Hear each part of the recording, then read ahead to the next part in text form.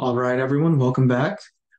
In this video, we will cover a brief but high-yield review of lysosomal storage diseases. These are super high yield. The NBME loves going after these, especially on step one, but you can always see these show back up on a pediatric shelf or even on step two or step three.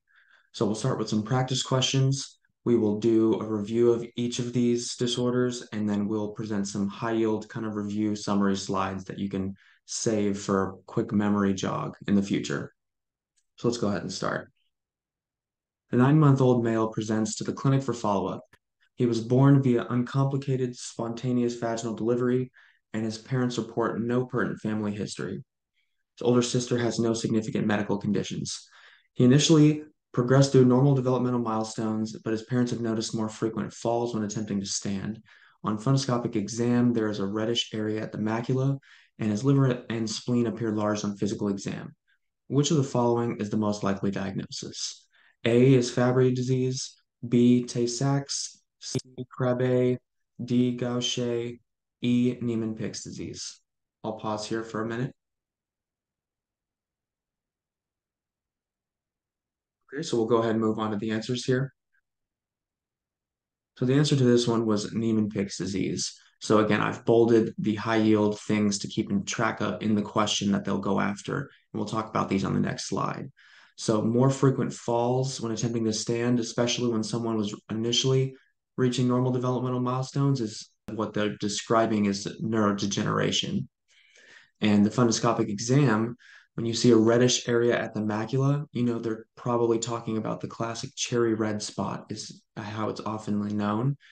And the liver and spleen being enlarged is another high yield point that leads you towards Niemann-Pick disease. So let's review Tay-Sachs and Niemann-Pick disease. And the reason to put these on a separate slide is that they love, love, love to have you distinguish between these two diseases. So this whole topic, it's easiest to separate it into deficient enzyme, accumulated substance, and also high yield clinical presentation. Keep in mind, there's inheritance patterns for all of these diseases, and it's important that you know them. And kind of a high yield trick to remember inheritance patterns is that things that are enzyme deficiency are most commonly autosomal recessive. And why is that? Because you're missing a gene leading to a defect in a protein. And so that's a loss of function mutation. And so autosomal recessive, you typically need two of the recessive genes to have that take effect. And so most often you'll see autosomal recessive patterns with diseases where you're losing an enzyme, so enzyme deficiencies. So the vast majority of these that we talk about today will be autosomal recessive. So if you don't see that on the slide, assume that it's autosomal recessive. We'll only make note when there's an exception. So it's much easier to remember inheritance patterns when you remember the exceptions and not every single one. So these both are autosomal recessive. So the deficient enzyme for Tay-Sachs is hexosaminidase A. An easy way to remember that is the A in Tay-Sachs and Tay-Sachs. The word Tay sounds like the letter A. For Niemann-Pick disease, the deficient enzyme is sphingomyelinase. And so the mnemonic there that people use is you use your sphingo, so your finger to pick your nose. So sphingo and pick, that's an easy way to remember the deficient enzyme. So the accumulated substance for Tay-Sachs is the GM2, so it's a ganglioside. And then unsurprisingly for Niemann-Pick, you don't have to remember anything else. If you have a loss of sphingomyelinase, you can't break down sphingomyelin, and so you accumulate sphingomyelin. And so the highest yield information here is the clinical presentation. So they both have neurodegeneration. They both have a cherry red macula. So in a pediatrics question, when they're going after a cherry red macula, it's often these two that they're talking about. So the reason you get a cherry red macula is not because there's some sort of red spot at the center of the eye.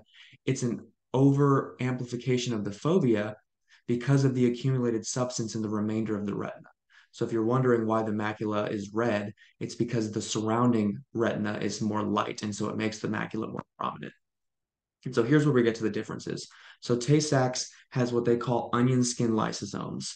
So if you see any picture of something that looks onion skin, so concentric rings, they're talking about Tay-Sachs versus lipid-laden macrophages, sometimes called foam cells, you'll see in Niemann-Pick disease. So you'll see the classic picture of the white looking circles, which is the lipids accumulating in the macrophages. So those are pretty easy to distinguish via a picture on a histology slide. And then what I think is the highest yield information here is at the end. So they almost always like to distinguish these two solely based on the hepatosplenomegaly. So Tay-Sachs, you will not see hepatosplenomegaly, and with Niemann Picks, you will. So the last question could have been either between the two, Tay-Sachs or Niemann Picks. The only way you could tell the difference is based on the hepatosplenomegaly. And then not quite as often tested, but another high yield point is that Tay-Sachs presents as an upper motor nerve lesion, so hyperreflexia. And Niemann-Pick's often presents as a lower motor neuron areflexia. So if they give you neurologic exam, keep those in mind as well. But again, they'll often test it based on the liver and spleen. So just look for that when you distinguish between these two and bold that in your own mind. So let's go on to the next question. A 12-month-old male presents to the clinic with reports of hip pain. His parents have noted that over the past few months, he has refused to walk after initially taking steps without difficulty. Physical exam is remarkable for hepatosplenomegaly and scattered petechiae. Laboratory studies demonstrate pancytopenia. Which of the following is the most likely diagnosis? Fabry disease, Tay-Sachs, Krabbe, Gaucher, Niemann Pick disease, or metachromatic leukodystrophy? I'll pause here briefly. Okay, we'll go to the answer choice on this one. So the answer is Gaucher disease, and the bolded points here are the high yield. So the hip pain and that presentation of refusing to walk because of the pain is high yield presentation for avascular necrosis of the hip, hepatosplenomegaly, scattered petechiae, and then pancytopenia are also very, very high yield for Gaucher disease. So let's talk about these next few lysosomal storage diseases. So again, all of these have an inheritance pattern. The first three are autosomal recessive, and Fabry disease is X-linked recessive. So again, I didn't make note of that because you should assume that lysosomal storage diseases and other enzyme deficiencies where you're losing a function of an enzyme are usually going to be autosomal recessive. So Gaucher disease, the deficient enzyme is glucose cerebrosidase. And so we have that picture here. So you can always reference picture to remember which one is which. So the deficient enzyme is glucose cerebrosidase, and of course the accumulated substance is glucose cerebroside. And so pancytopenia, hepatosplenomegaly due to extramedullary hematopoiesis, avascular necrosis, and oftentimes it happens in the femur, right, because of the limited and very focal blood supply in the femoral head, and then Gaucher cells. So Gaucher cells are kind of like the lipid-laden macrophages in Niemann-Pick disease. The difference is the reason they're called Gaucher cells is because they're said to resemble crumbled tissue paper. So they look a lot, there's a lot more of these like white lines through the macrophage. And so it looks a little bit more distinct than the typical foam cells, which is more specific to Niemann-Pick's and can be seen in other conditions as well. And then for Krabbe disease, which is over here, the deficient enzyme for Krabbe disease is beta-galactosidase, but it's also called galactocerebrosidase. And so you can sometimes see these two interchanged, but that's the deficient enzyme leading to the accumulated substance of the galactocerebroside. And high yield for Krabbe disease is you have peripheral neuropathy, you have optic atrophy, so you can lead to blindness, and then globoid cells as well, which is a very unique cell that's seen in Krabbe disease. Next, we have metachromatic leukodystrophy. The deficient enzyme is aryl sulfatase A, and so you're losing the effect of a sulfatase. The sulfatide you specifically have buildup of is cerebroside sulfate. So you can see sulfatides more generically or cerebroside sulfate more specifically. And the high yield thing for metachromatic leukodystrophy is you have both central and peripheral demyelination. So central can lead to sort of a encephalopathic picture and central disturbances, and peripheral demyelination can lead to focal and peripheral nerve kind of issues. So they like to test this. Oftentimes they don't test this in clinical presentation, but they'll just say both of those things. And then dementia and ataxia. And the ataxia can sometimes be mostly from the central demyelination. And then we have Fabry disease. So the deficient enzyme is alpha galactosidase A, and the accumulated substance is ceramide trihexoside, which is right here. So again, this is the first mention in these four conditions because ceramide trihexycide within Fabry disease is an X-linked recessive condition. So I've bolded the X in trihexycide because that can sometimes help remind you, okay, the accumulated substance has a hex in it.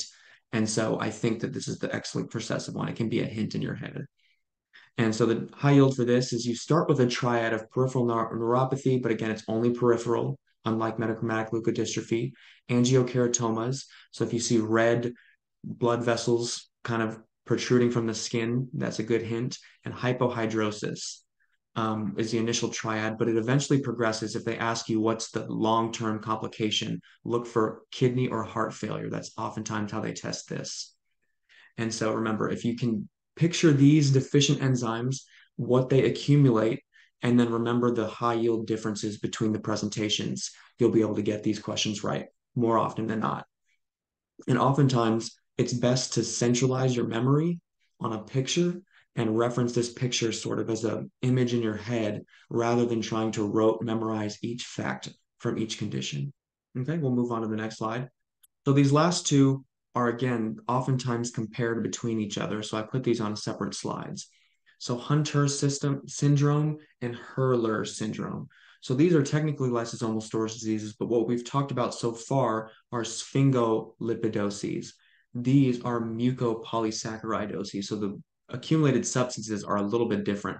It's not high yield to remember the differences between those two, but what it is high yield to remember is distinguishing Hunter's from Hurler syndrome. So for Hunter syndrome, the deficient enzyme is iduronate 2-sulfatase. And if you notice, there's two T's, and there's a T in Hunter syndrome. That's an easy way to remember this enzyme. You don't have to remember the name on a multiple choice exam. You'll just have to recognize the name. And so the T is a good hint that it's Hunter syndrome. Versus Hurler syndrome, the deficient enzyme is alpha L iduronidase, which again, there's an L that's bolded there because there's an L in Hurler syndrome. If you notice, there's no T's in Hurler syndrome and there's no L's in Hunter syndrome. So that's a very foolproof way of remembering Hurler and Hunter syndrome if you don't want to memorize outright the full enzyme name. The accumulated substances in high yield, it's the same between both heparan and dermatan sulfate. And the high yield things here is they both have the same general presentation, developmental delay, um, abnormal facies. But what's different about Hunter syndrome is you have aggressive behavior. So remember, Hunter's in this situation, a good way to remember this, Hunter being aggressive, and then no corneal clouding. So Hunters can see clearly is the way to remember that. And Hurler syndrome, you have a more prominent gargoylism. So you can have a mild form of that in Hunter syndrome, but that's more prominent in Hurler syndrome. And you do have corneal clouding. So the Hunter can see clearly, but the Hurler syndrome has corneal clouding. And again, only making mention of these when there's exceptions. Hurler's follows the standard autosomal recessive pattern for these enzyme deficiencies, and Hunter's disease is X-linked recessive. And what's a good way to remember this? So the Hunter hits the X on the target, so it's X-linked recessive. So the only two we've talked about in this video are Hunter syndrome is X-linked recessive and Fabry disease is X-linked recessive. The rest of them you don't have to remember, you know it's autosomal recessive. So the first questions when you see that there's not a family history, that's classic of autosomal recessive. Versus X-linked recessive, you may see the pattern of a mother passing it to the son, but the mother themselves didn't have the condition because there were two X chromosomes. So an X-linked recessive condition wouldn't appear in a female, but a male has one chromosome, so an X-linked recessive condition will appear. So it will be the mother passing the X chromosome on to the son, which will cause the disease. So you won't see a family history in either of these because autosomal recessive requires two of the deficient mutations carriers of these conditions that eventually develops an autosomal recessive in one of the children, but very rarely. It's about 25% of the time if you remember your inheritance charts. So let's go over some high yield findings on this slide. So what is this depicting an image of? We'll go ahead and move to the answer. So this is what I was describing earlier, which is a Gaucher cell. So if you notice, it's a macrophage with these kind of lines scattered throughout and a little bit of some lipid accumulation here. So this is a Gaucher cell. It's a foam cell that kind of crumples up into a tissue paper appearance. High yield for Gaucher disease. What is this cell? moving to the answer, we have, this is what's a foam cell. So if you notice, much more prominent development of these lipids accumulating within the cells. And here's a depiction of what these lipid droplets look like in sort of a descriptive picture of it. And so what was this seen in? This is what's we were describing in Niemann Pick disease. Those are the typical foam cells in Niemann Pick's disease. Okay, we'll talk about this one next. The answer to this one is this is what we call the cherry red macula or the cherry red spot on the macula. And so again, it's because of this relative hypoattenuation of the rest of the surrounding area of the retina, which causes prominence of the macula. Nothing specifically is happening from the macula itself. Remember, the macula gets separate blood flow from the rest of the retina, and so it maintains this red appearance from its highly vascularized center. And last, we have this cell here. The answer to this one is this is an onion skin lysosome. So remember, these concentric rings give you a hint that it's onion skinning. You can see these in many vascular conditions that concentrically develop this appearance in blood cells. But if you see this in a lysosomal storage disease question, no, they're talking about these onion skin lysosomes, which occur in Tay-Sachs disease. So that's a high yield thing for Tay-Sachs disease that won't be seen in Niemann Picks. So we talked about hepatosplenomegaly being a great way to distinguish Tay-Sachs from Niemann Picks. Foam cells in Niemann Picks, onion skin lysosomes in Tay-Sachs is another big way to distinguish these two. And so last, we have a summary slide here. We've already talked about these, so this is a lot of information on one slide, but nothing we haven't covered. So in bold is all of the high yield things to keep track of between the conditions. The colors associate to the respective condition. If you keep this as sort of a central picture in your head, you can remember what enzyme is deficient, substance accumulates, and then what that leads to in presentation. And so you know which ones to distinguish from the others, and then which ones are kind of their own single standing condition. And remember, all of these are default autosomal recessive except for Hunter's disease, which is X-linked recessive, and Fabry disease, which is X-linked recessive. So if you remember the deficient enzyme, the accumulated substance, the high yield presentation, and then if they give any hints about inheritance pattern, you know how to think through that. You'll be on your way to getting these questions right the vast majority of the time.